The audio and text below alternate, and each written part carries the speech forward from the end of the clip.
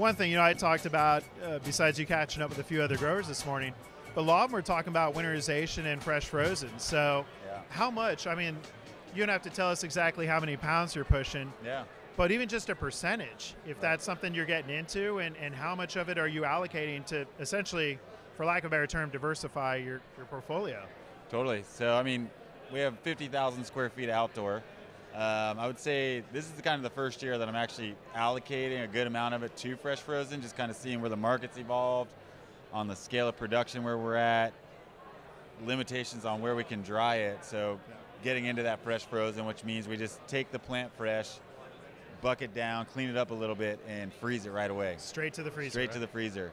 And that's where the extract artists these days that's where they get the most high-end product. Right. And that ties into live rosin, essentially. Yeah, live rosin and/or live resin. So you got the live rosin, which is the organic kind of bubble hash extraction, and then pressing it, and that'll get you the live rosin. And then the other side of it is the live resin, which guys are pushing the fresh frozen material through BHO, and then just creates a different product. Yeah, all together, right? Totally different. Because I actually this year, just as an experiment, gave the same crop, same pheno, same everything, same greenhouse to a BHO live resin manufacturer and a live rosin, and the product is so different.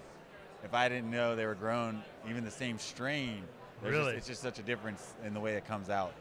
And we might even see that amongst extractors as well, just because of different techniques. So that's kind of fun and cool, is just to see the differences of like your raw material. Because when you dry the flower, it's going to be the dried flower. But the extract brings this whole other element to like kind of an art form in itself. Yeah, it brings the artistry out. I think of Frenchy Cannoli. I know he's really come up on the scene lately, and there's individuals like him around the world. But it really is an art. That's one thing, as crazy as Frenchy can be, I love that he really puts that emphasis that it is an art when he's doing bubble hash. And it is a totally different experience from the flower. And that's the only thing. It takes different infrastructure. So you got to have freezer rooms, ways to transport that. And then what if a freezer goes down and you have 200 pounds of material in there? You got to have a backup in place. So there's a lot of it's a lot to think about, a lot of moving parts. I probably prefer, I wish I could just dry it all traditionally and do that, but it's fun to evolve with the market and see new products come out and be a part of all that. So very cool. Just got to adapt and do a little bit of everything. So overall, I'd say probably, we focus on trying to keep the tops of the plants for flower, the best stuff of the best, and then focus on the lower.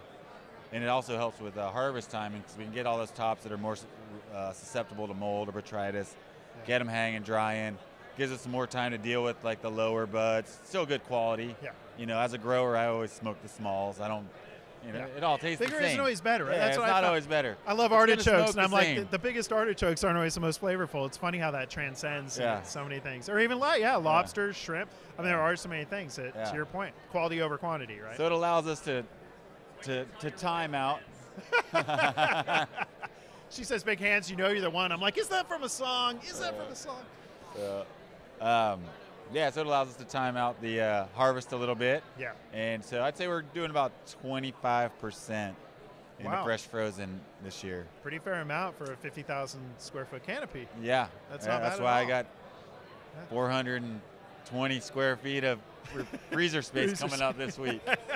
There are supposedly some companies coming up that are manufacturing companies that rely on that fresh frozen material. I haven't personally run into a company that's sending troops up to do that work for us.